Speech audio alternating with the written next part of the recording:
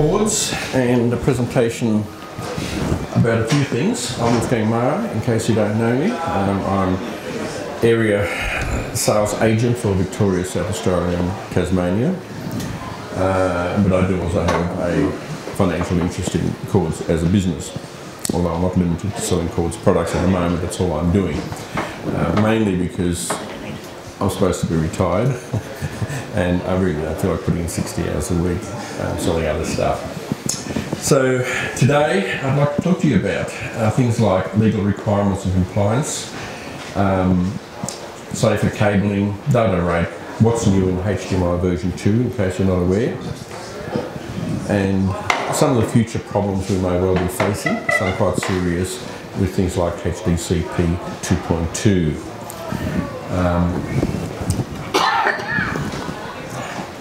Now, Kordz, in case you're not familiar with us, we do high definition AV connectivity, and we make very robust cables and very high performance cables. We are affiliated with HDMI themselves, HDMI licensing.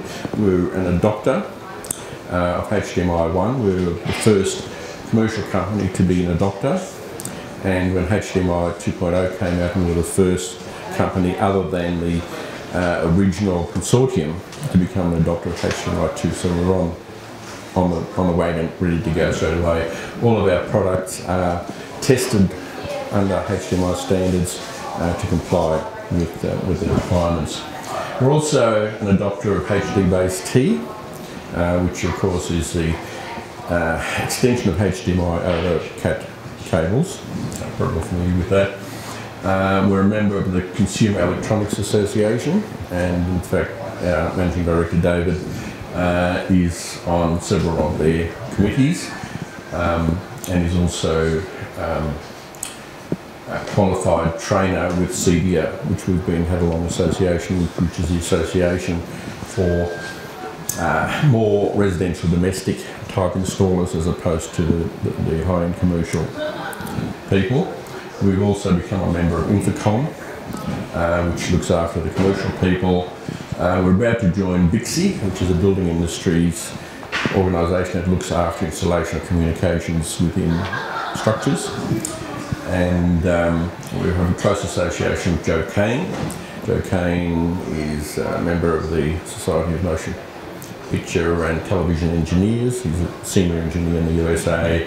He's a consultant. He was responsible for the American colour television broadcast system, which actually works.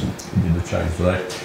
We're a supplier and qualifier of Lucasfilm's THX. Some of our cables have been introduced a new system for specifying, how shall I say, for basically confirming the quality of cables among all sorts of other things. It's THX has been reworked.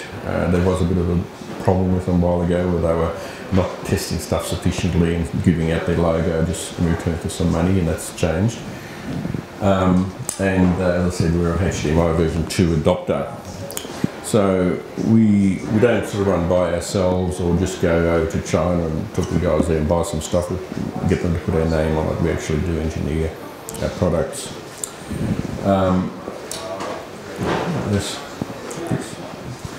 Now, I want to start off talking about legal requirements. This is going to become an issue in the future. Currently, it's not, but as I said, I'm talking about what's going to happen. The ACMA, Australian Communications Media Authority in Canberra, have now got a requirement that all data cables put through a wall have to be installed by a registered installer who has to do a training program to become registered. A science certificate must be given to the client on completion, and this includes HDMI cables. So if you punch a hole in the wall, to put a HDMI cable through to a TV or up to a projector, then you have to be registered in the same way that electricians have to be registered for high voltage works. This is low voltage.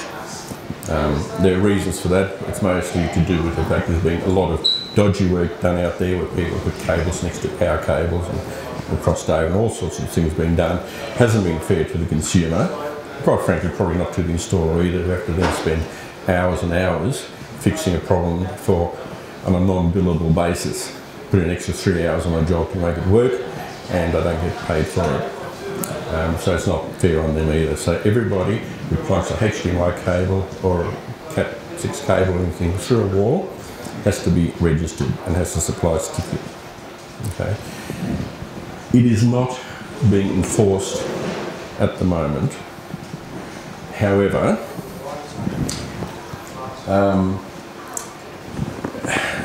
I'll go into the however in a little while. Just want to talk about a few standards as well in cables.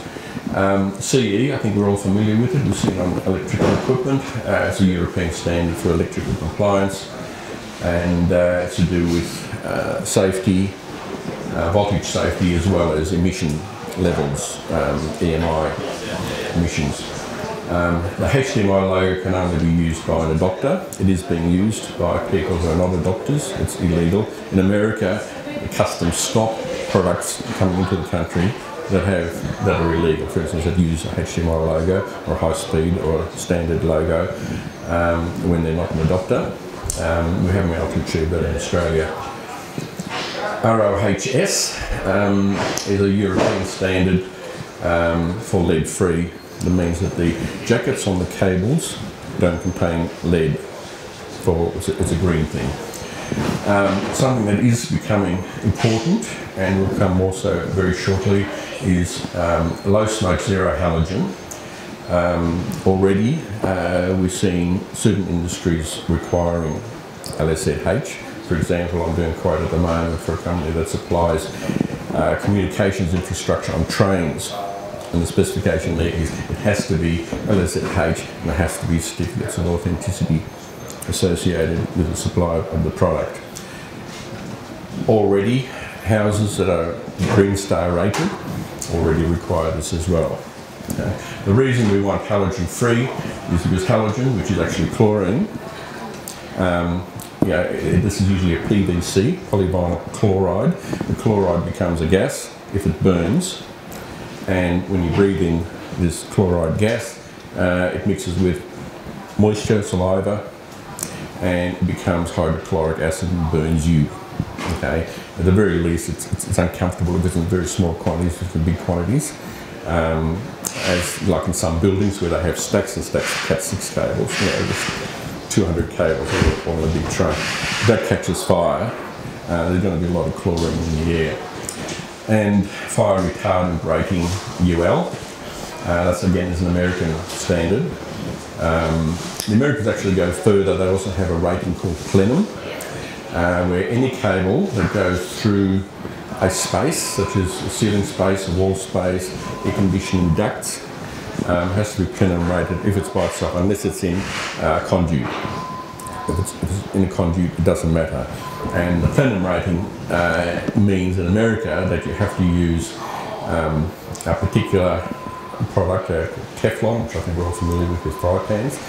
It is zero flame. It doesn't give off noxious fumes when burnt. There's a lot of knockoffs out there of this coating, which do give off carcinogenic gases. Okay, there's a lot of fry pans out there when they get too hot, they give off nasties. But the real core doesn't do that. So the requirement is in America is you don't get a plenum rating unless you use Dow Chemicals Teflon coated cables. Now everybody sort of keeping up with that? If you've got any questions, just feel free to put your hand up. Okay, I'm saying there's no legal requirements at this time, but there's a lot of pressure to get the cowboys out of this industry. There's a lot of people who aren't doing their job, and there's a lot of people getting more and more upset about it. Bixi is again an organisation that's sort of leading the fight there. There's a Senate inquiry been happening into the building industry compliance standards.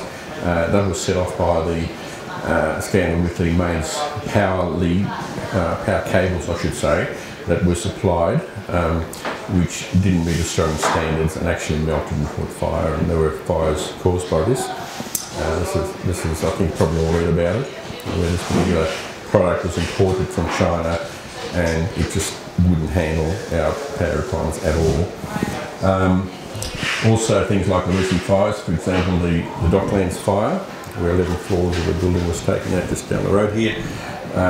Somebody dropped a match onto some rubbish on a balcony, caught fire, the cladding on the building caught fire and it went off like a rocket and bang straight up 11 stories. It's still being fought over. There's going to be a massive insurance battle about that. It's going to cost a mint. So we've got actual legal requirements and we have implied requirements. And who's going to enforce it?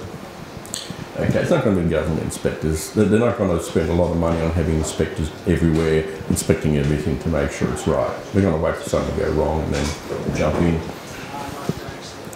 The people who are going to do all this is the insurance industry. Okay, I think you probably all understand why. First of all, they don't do it because they're nice people, they do it for profit, which is a good thing. I have super, and I know that a lot of my super is invested in insurance companies. So the more money they make, the more better my super is going to grow. Okay, so people knock insurance companies, but they're all investors.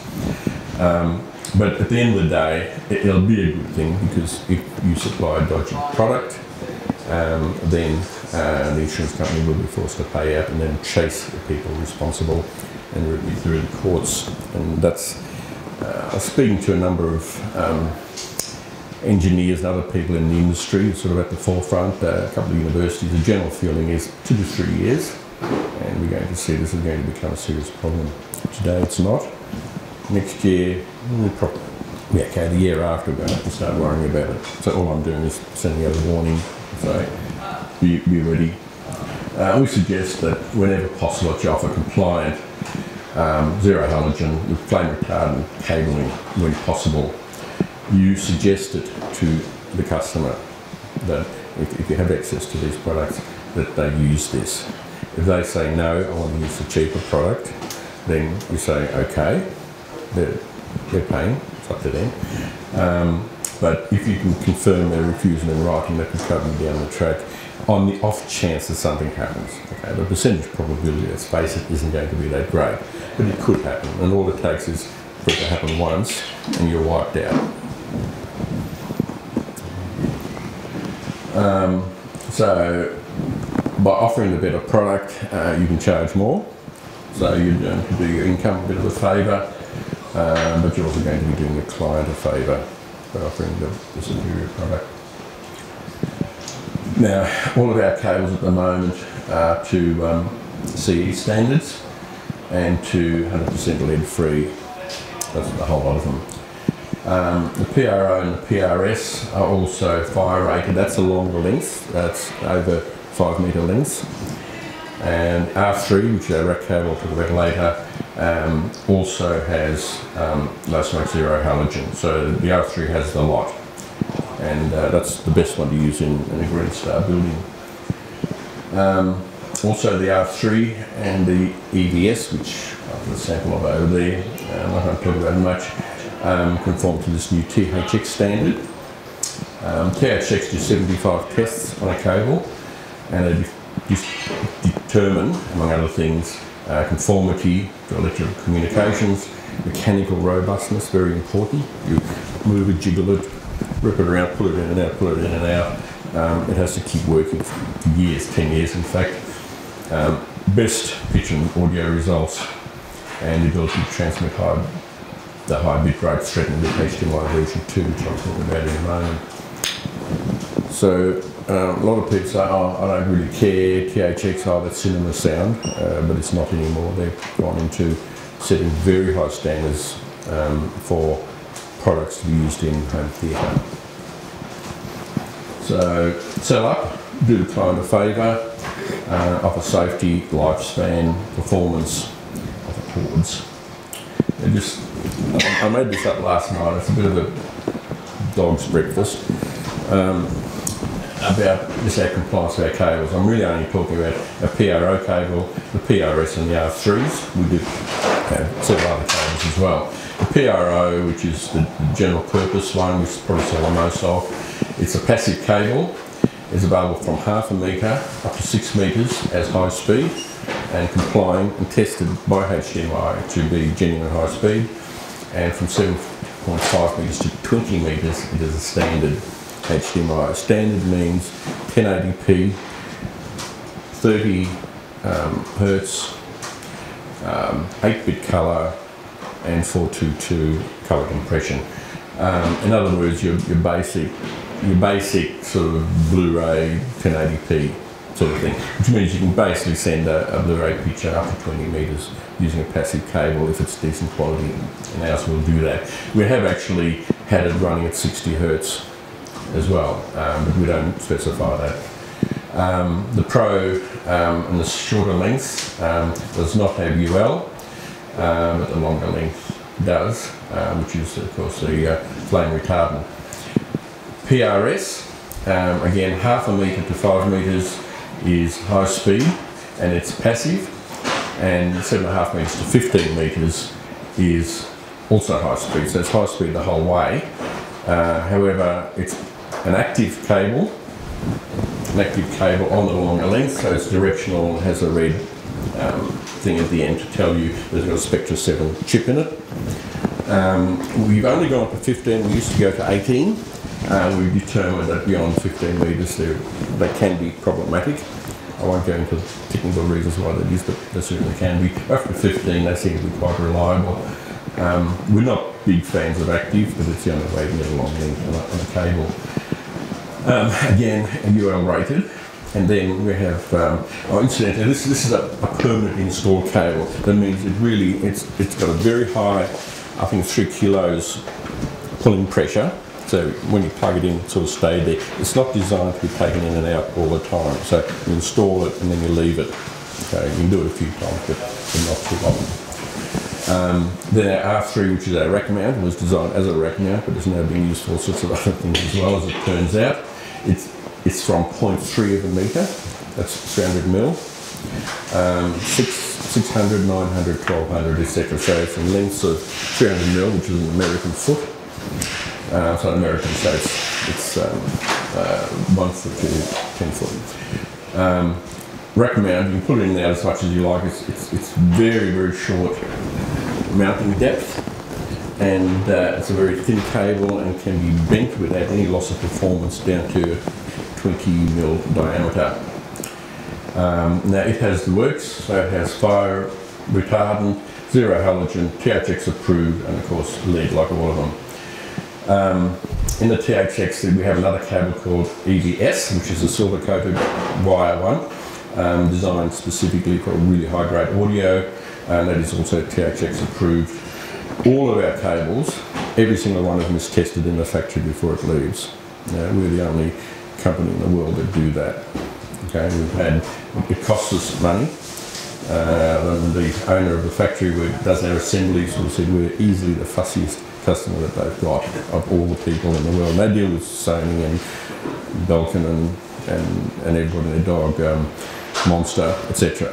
So all the major brands are all being assembled in this place. We're the fussiest. We took that as a compliment. And all of our cables are 100% compliant.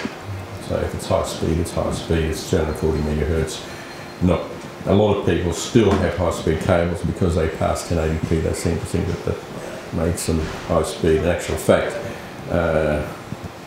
standard HDMI. And the frequency, Wolfgang, of high speed? High speed, to be qualified as high speed, it has to pass 340 megahertz. Now that's the clock speed. We never use more than 297 in practice. So we have cables that, in practice, will pass 297 and people claim them to be high speed. The thing about that is, if there are any problems in the system, then they may not function. That's why HDMI insists on 340 to give the headroom to allow for other factors. Now the major factors are that HDMI is 3 parts. It's not just a cable. HDMI is a transmitter for the source, the interconnect, and the sink, which is what receives the silicon that receives the signal. Now that can be in a display, it can be in a an AV receiver, it can be a matrix switch, whatever. And there are always problems associated with the 2 bits on the end. They will contribute a fair bit to the failure of certain bits to be passed accurately. Okay. I can show, for example, this is, I've brought this here before, some of you may have seen it. This is a I/O board from a Yamaha audio-visual receiver. Here's some HDMI ports, and you'll see that there's tracks all the way around here leading to silicon and silicon. So this is a long way to go. This is a fairly short way to go. So these ports straight away, this one's going to be far more influenced by emissions from the amplifier. Keep in mind that an AVR is a power amplifier, okay? And the cheaper ones don't have a lot of shielding. So there's going to be a lot of nasties hitting this. The more expensive Yamaha AVRs have more chips and short tracks. Okay, and that's just one thing out of a squillion different things that can happen. Does that answer the question? Yeah, no, I guess the specifics of 4K, is it 444, is it? Okay, well I'll show you a little bit later what the requirements are there. And yeah, let's talk about bandwidth. TCP/IP, which is your normal process for internet and local area networking. TCP/IP uses packets with checksum. So there's little bits of the data is broken up into little bits. It's sent through. There's a system which checks that everything's okay. There's a code sent with it that says it's got to be in this form. If it's not right, it sends back and says send packet number such and such again.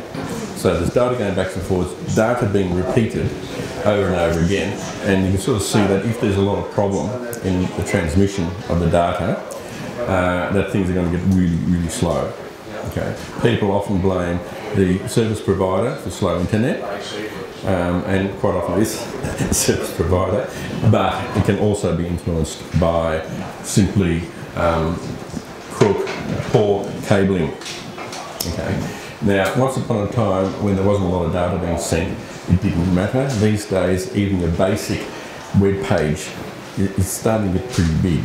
Okay, so things are just going to get slower and slower and slower, and it's amazing what a difference a better cable does. Wi-Fi, great, as long as there's no interference, as long as there aren't other people around, as long as not too many people are using it at the same time. And as far as cabling is concerned, depends on how many other people that are on your node are also busy at the time. I find some parts of the day are slower than other parts. Okay, that's got nothing to do with the cable. Generally speaking, with TCP/IP, our speeds are 10100 base T, which is still the most common form of LAN, which is 100 megabits per second, and 1000 base T, which is 1 gigabit per second. We are seeing more and more 1000 base T getting around, which is great. There is, they've already been testing 5 gig per second and 10 gig per second. So we're seeing a magnification. The problem with these is there's a lot of technology and engineering at the moment. Only the 5 gig, only a really good engineer really knows what they're doing and can use it, because the protocols are becoming very complex, and ideally it should be done with fibre rather than with copper.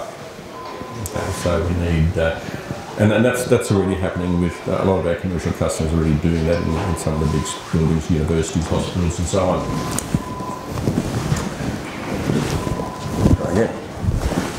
Wi-Fi. There's been I think we've got 15 different specifications for Wi-Fi since it came out. Currently we're on 11AC, which is the most common one, but not everybody's got that. It depends really on your router, what you've got there. And we're running about 780 megabits per second, which is slower than the 1000 on cable, but way faster than 100. Okay, so a lot of people find that Wi-Fi is faster than their speeds on their copper on their computer. There is talk of 100 gig Wi-Fi. it's scary. It's quite frankly, it doesn't take much for interference to happen when you punch out amount of data through the air. Broadband internet, big fizz. ADSL1 was 8 meg per second. ADSL2 Plus is 20. Cable is between 30 and 100. Now I've got cable at home, and I'm getting between 64 and 75 meg per second, which is bloody good, I reckon. And NBN is going to be, the lowest level of NBN is going to be 12. So just having NBN doesn't mean it's going to be faster than what you had before. And you're paying for the different levels, but really up to the ISP exactly what's going to happen there. Up to 100, which means that NBN, theoretically 125, but nobody believes it'll happen. Basically cable and NBN are going to be the same. So I've got cable, and the guy said, I went in and got a new plan the other day from Telstra, and I said, I've got NBN coming in about 2 years. I said, don't hurry. I'm perfectly happy. But to get that in perspective, 100 megabits per second is really, it's very little. It is very, very slow. HDMI and HD base T. Standard HDMI is 2.2 gigs per second. High speed is 10.2 gigs per second. As I said there, I mentioned before, it has to be tested 340. It should be MH, not HH, typo. But it's never more than 297. That's the highest that anybody's sending stuff at. In practice, 1080p at its maximum, which is 60 Hz 3D and 2160p, which some people incorrectly call 4K, is UHD. 8-bit 420 compression uses 8.91. So we say at the moment HDMI version 1 we're talking 9 gigabits per second.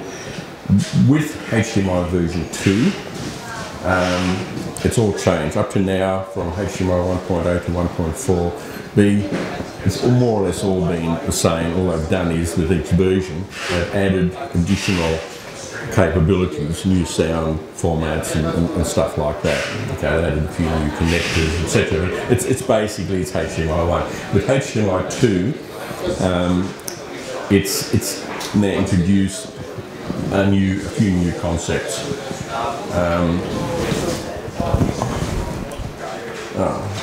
I really haven't got this in logical order. I'm sorry, I still worked on this yesterday. Just to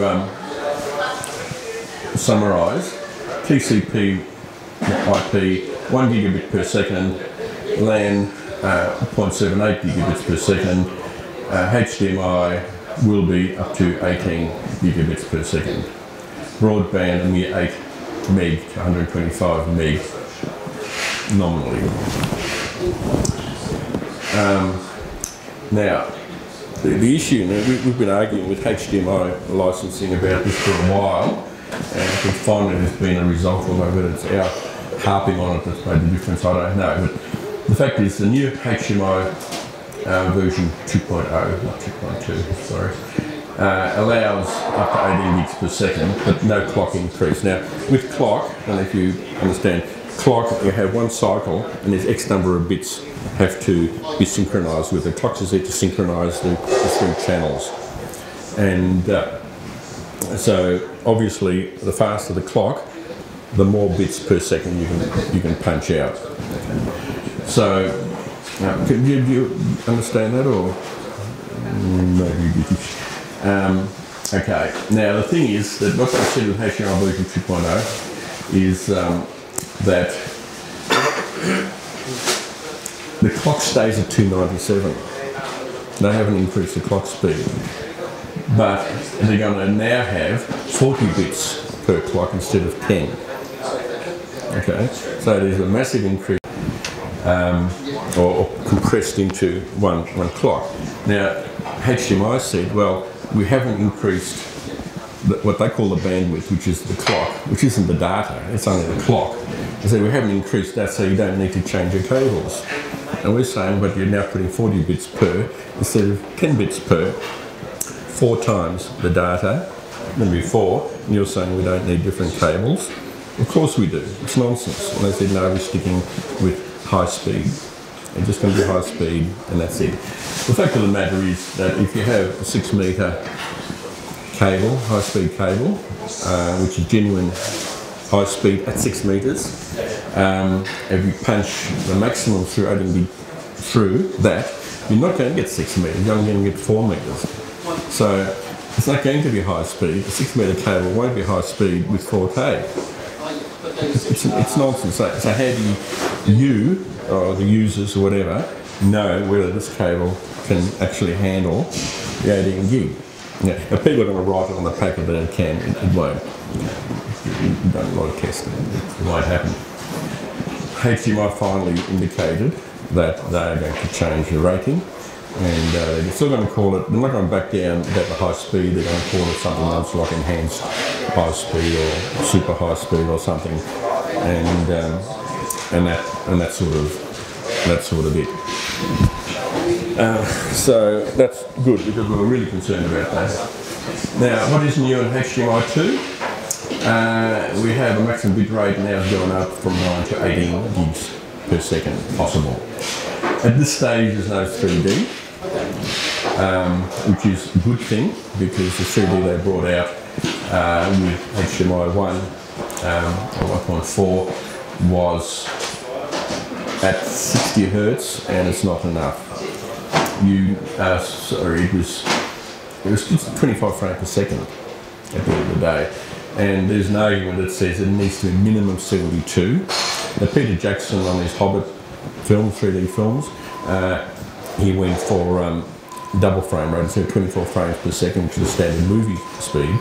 He went to 48, called it high frame rate, HFR. And yes, the 3D was better, it was easy on the eye. It wasn't enough, and it needs to be double that again. The thing is, if you're going to start punching 70, 80, 90 frames per second through, as opposed to the current basically 24, the data rate is just going to go absolutely through the roof. So 4K high frame rate isn't going to cut it. It's just not going to happen. Up to now we've only had 30 Hertz or 25 Hertz for Australia, 24 frames per second. It is being doubled. In most cases it's just a firmware upgrade on the equipment used. They're going to allow 32 channels of sound. So instead of having a 7.2, which is the most common system we have now, it's going to be 30.2 or whatever. They're going for, it can handle the 3/4 pixel shape, which is a flatter pixel like that, so when you have an anamorphic lens, you spread it out to give cinemascope. It works, and it will pass transmitters in that form. Up the audio sampling rate possible. You can have simultaneous dual video, in other words, you have 2 completely different pictures on the same screen, just by using 3D glasses. One person can see one perspective, the other person can see something else at the same time. So you can have a car race on one screen, and you have 2 different perspectives. And up to 4 audio users at the same time. And of course the new version 2 mode, as they call it, for 40 bits per clock. Now, the fact that something claims to be version 2 doesn't mean it can do all of these things. Okay? At the moment, when people say version 2, they really just mean 60 Hertz. And doesn't mean that it can handle all of these other things. Therefore, any device that claims to be HDMI version 1.4b, HDMI version 2.0 or anything like that, it's meaningless gibberish. HDMI don't allow it. Okay, if somebody's doing it, it means that they're not compliant, because you can't get compliance on your packaging, can't get approval if you say that this is a version 2 or whatever. Unfortunately, people are still doing it, and some of the worst offenders are the people who own HDMI, people like Panasonic and Sony, etc. They do it, and it's illegal by their own standards, because they own HDMI. It's run by Silicon Graphics, but the HDMI layer is owned by this consortium, and it's a real problem. People will assume. Now, future problems. Okay. UHD Blu-ray disc players. The first player is due out early next year, January, February in Japan. It was due out in November, but obviously there's been delays. We think it'll probably be here by late 2016, probably 3 months after Japan. America will have it. It will use version 2 specs which haven't been used before, so the equipment it's got to have the ability to run the specification. Doesn't matter if it's not called version 2, it's got to be able to do whatever is on there, okay, colour, etc, etc. And you look at your list of specs to see what the compatibility is between things that you're putting together, not what the version is, because the version tells you nothing. Cabling devices that work with full high definition, 1080p, may not work with the Blu-ray, because the new Blu-ray will be our first taste of real 4K. Because up to now, it's been very limited. It's only been 30 hertz or 25 hertz. Okay, so it's, and there's other things too. There's going to be much deeper colour as standard, which also increases the file size, the amount of data that needs to be transmitted. So, but there will be software, okay. People like Sony, who own a number of studios, have been mastering everything in 4K for about the last 7 years, I believe. So they'll be ready to rock and roll. The discs will be out there. They'll probably be hellishly expensive. I think they've missed the boat. Everybody's streaming now. People don't care about having a disc. People with discs are putting them, like me, are putting them onto hard drives, get quicker access, and people are streaming. So will UHD BD be a success? Well, the jury's out. HDCP, I think we're starting to run low on time. HDCP 2.2, this is high bandwidth digital content protection. Now the whole point of HDMI was content protection. This is why people like Sony, Panasonic, several of the studios, etc., came up with this thing, because they want to stop piracy. Now it's the easiest thing in the world to rip this now, and you can do it with software, you don't even need hardware anymore. So they've now brought out 2.2, which will be pirate proof for the next couple of years, I guess. Maybe not that long. Maybe 3 minutes, get 3 minutes. Okay, but it's a much more complex system. The thing is it's designed for Blu-ray players playing the new UHD discs and repeaters. The thing is, there's no backwards compatibility. Okay, up to now, HDMI has been backwards compatible. So there's a big bun fight going on out there, all led by ignorance. Because none of us really understand what the repercussions are and just how bad it is. Again, the SMPTE, the American Motion Picture and Television Engineers Association, put out a white paper on it, and they had a number of fairly serious errors in it where they obviously misunderstood. Our MD David has just been commissioned by CEDIA to get the facts of the matter. And he's going to, basically it's a 6 months project for him to talk to everybody involved, put it all together, and make some sort of sense out of it. What does it mean? What are our problems going to be? Installers' problems, suppliers' problems, things don't work. Oh, well, you used your best cable, Mr. Kordz, but it still doesn't work. And say, well, they just sorted out your HDCP 2.2 problems, and they'll say, oh, no, you're just trying to get out of it. You know, I see problems for us, and I see problems for you guys. But we'll have to wait and see what's happening. So now HDCP, of course, is a subsidiary of Intel, so we reckon it's all Intel's fault. Everybody's getting the knickers in a knot. There's a lot of confusion, not sure of the extent of the problems, and not backwards compatible. So everybody's scared. Cables and repeaters. Non-compliant cables will have worked for a while with full high definition. May still work, but perform even worse with UHD. So At the moment, like I said, the UHD we've got at the moment is no different to full high definition. 1080p, 2160p is more or less the same based on the way it's been. So yes, this will work with 4K, but the old 4K, not the new 4K that's coming. And this applies especially to extenders that use Cat-X cables, like that's Cat 5, 5E6, 6A, 7. Now, with streaming as opposed to TCP/IP, with streaming, because there's no, say again please, there's no checksum, the cable really has to be up to scratch. All video streaming, which means anytime you use a HD-based T extender, has to have a shielded cable. Has to.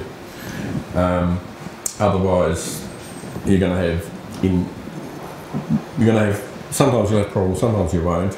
Today it works, tomorrow it doesn't. And the quality of the picture is going to be quite inferior. With TCP/IP, HDMI over IP, as they call it, it's not HDMI over IP. HDMI is uncompressed, IP is highly, highly compressed. So you don't get anything like the picture or sound quality when transmitting over IP. Okay. So you have to send it over HD-based T, which is about the only system that works. It works well, it's a good system, and but you do need a decent cable. The cable should be at least 350 or 400 megahertz rated. Your standard unshielded twisted pair cable that has been used up to now is usually about 250. Cat 6 250, Cat 6 6A can be 400, 600 hertz, which means you can pass almost 2.5 times more data down the line, probably more reliable. I carry this cable around with me. Now, we don't sell at Kordz, we don't have a cut cable yet. We will, but we're sort of sussing out what's going to be required. This is a Swiss-made cable with a Swiss-made connector on the end. I use this for troubleshooting, and when somebody has a problem with our HD-based T extenders, I simply plug this in, bang bang, works beautifully. Use shielded. This cable is a that's what they call foil. That is, there's a foil around the outside of all the wires, and then there's foils around each individual pair as well. The connector. This is a connector which sells for about $18. Or if you buy 1,000 of them, you're going to for about $13 each. Okay, and you need 2 of those, versus 80 cents for a unshielded cable type of connector, which is what people have been using and are still using every day now. Okay, I keep getting people coming to me and saying, oh look, the client's gone ahead and put in UTP, unshielded twisted pair, who is electrician has done it because he's wired up the house for our computer system, and he's also done this for the AV. And I'm sorry, computer system and AV, because you're going to be streaming, you're going to be Netflixing, etc. So this is very high grade. Now, one of my good customers down in Docklands who's come from nowhere in 3 years, they're really surging ahead. They only use that whenever there's video involved, and they still use a basic shielded cable with a good connector even for data. They absolutely refuse to use anything other than that with their clients. I just tell them outright it's video. They know that when they put that in, that's actually a Swiss-made thing. I'd love to be able to sell it, but I've got to convince them. They put that in, they go plug, and it works. Okay, no comebacks, no hours aren't billable, etc. They go in there, the job's going to take 8 hours, and it's done. Okay, none of this mucking around for 4 hours trying to sort things out. So you can make a lot of money by using slightly more expensive cable in the first place if it's going to do the job.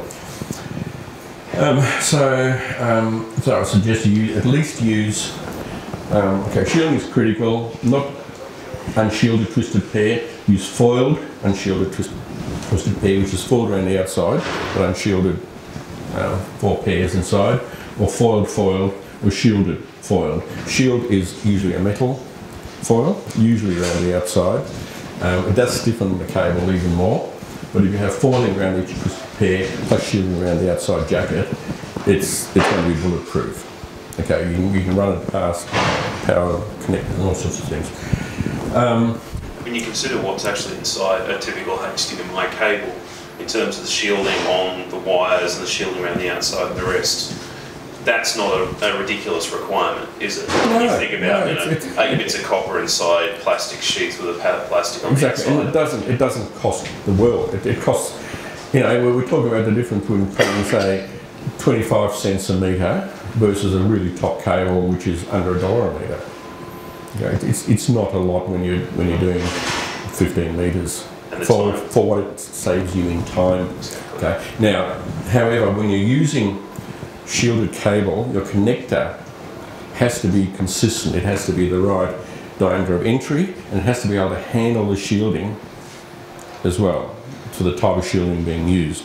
So once you get into the shielded thing, you've also got to have a really good look at connectors, because they're critical. So it's not much point having it shielded if you can't terminate the shielding, and if you don't get a decent fit. Now this cable I showed you there, it's a Swiss cable. Their connectors are like this. That's expensive cable. They're very easy to put together. There's no crimping required.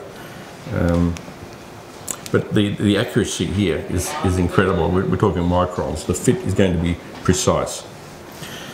What is even more important is, and that doesn't apply to you guys because you don't do big installations, but the receiver for those, the female connector, has to be shielded in itself as well as being perfect in its fit. So the two really go together. So most of the manufacturers that make this stuff also make receivers to accept these. They give them different names, and Clips will call them, got a funny name.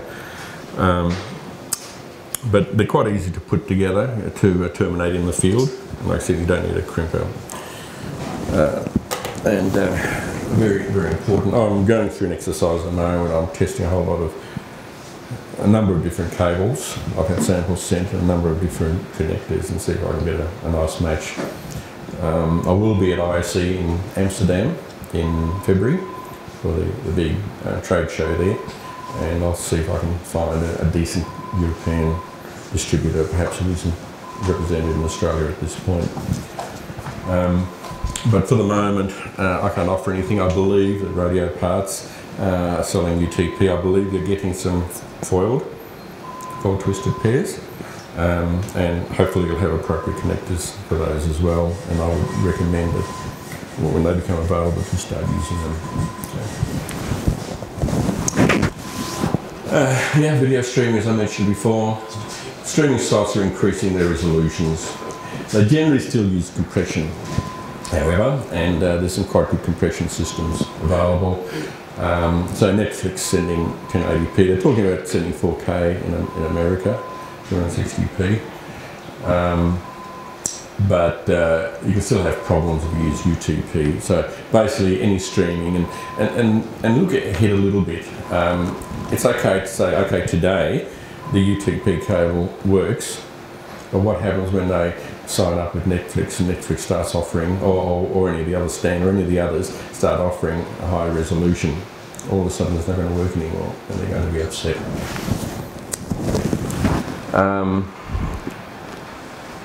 Optical fibre is obviously the go.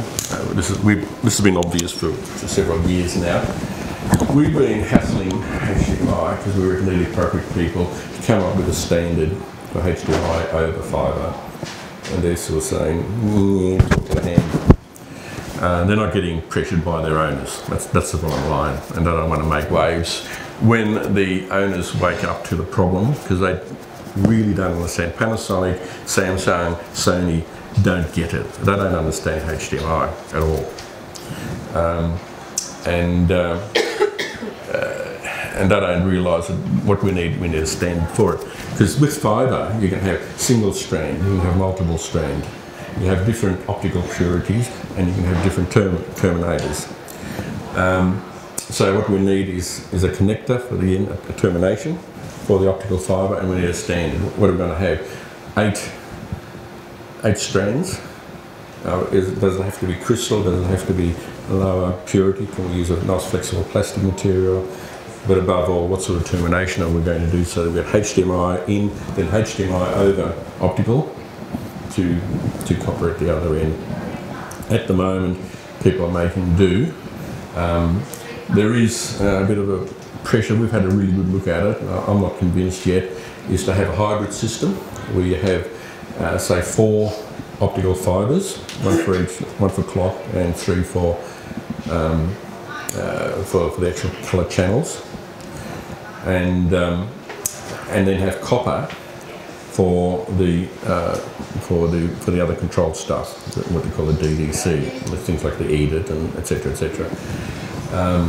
Probably optical the whole way and multi-strand. I think it's probably the way to go, but I don't know. But we're going to keep at it. Now, I'm sure I haven't explained everything all that well, so there must be some questions.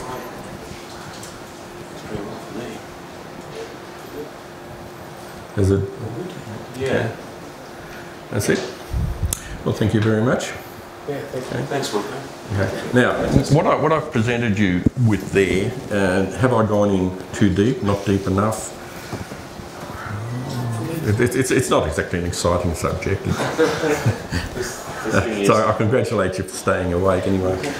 The thing is, it's something that installers and our guys have to deal with every day. Yes. Selling HDMI cables is sort of one of the standard things that we do, and knowing the differences between them, or why you should be going higher spec or when you shouldn't be, and the standards for different jobs and the rest of it's important too. And knowing that half the installers that come in to buy a $5 cable should be using a $50 or a $150 one, depending on what they're doing. That's important too. Yes, I have something that actually works. So I'm amazed. We've gone very heavily into commercial. I was amazed how many people say, "Oh, we never use HDMI over 10 meters." I say, "Why not?" "Oh, it doesn't work." Well, doesn't it tell you something about what you've been using? Yeah. Okay, because I can guarantee you, absolutely guarantee you, lifetime guarantee on the product, it will work up to 20 meters. And they go, The only other question I had, I guess, was for products, let's say like big AV receivers and so on that are starting to print HDMI version 2.0 on their boxes and Blu-rays and so on for it all. What's the likelihood that something's actually going to happen about that and say, no, you can't advertise this way, or you're not compliant, or anything else like that? There's really a lot driving it from behind. No, there's no driving it at all, because the people who are the worst offenders are the people whose subsidiary also makes the rules. So that's not going to happen. We also have this issue now that certain ports on some TVs are marked as HDMI version 2. Now what that does is it implies that it's capable of doing the 40 bits per clock as opposed to the standard 10 bits per clock. That's what I've taken it as meaning, but nobody seems to be able to tell me, but I think that's probably what it is, which means you can pump in these higher bit rates into the thing and it can process it. However, can it process HDCP 2.2? Yeah. And if it can't, the argument that I've heard is, and don't quote me on this because, as I said before, there's so much confusion. I've been told that HDCP 2.2 is not backwards compatible and is not firmware upgradable, that it needs different silicon. Okay. No, that's what I've been told. Like I said, David's about to start a project to try and determine all of these, look at all the different myths, see which ones are true and which ones aren't, so that we know where we stand, and he'll put out a white paper on behalf of CDA on the whole issue. Yeah, and a lot of the manufacturers as well are obviously in a 12-month product development cycle or a new product cycle, and so they have to have whatever the latest is for the next generation. Even if that means we can't get 2.2 until the next year, then they just have to advertise whatever they can get up to right now. So yeah, I can understand it.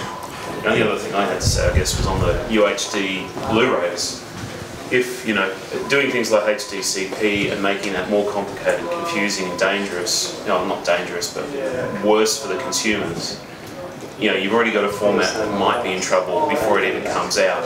due to lack of interest, thanks to streaming and those sort of internet connections, then you make it tougher to even, plug the product in and make it work. Exactly. Really kicking themselves in the foot and the head at the same time by doing it that way.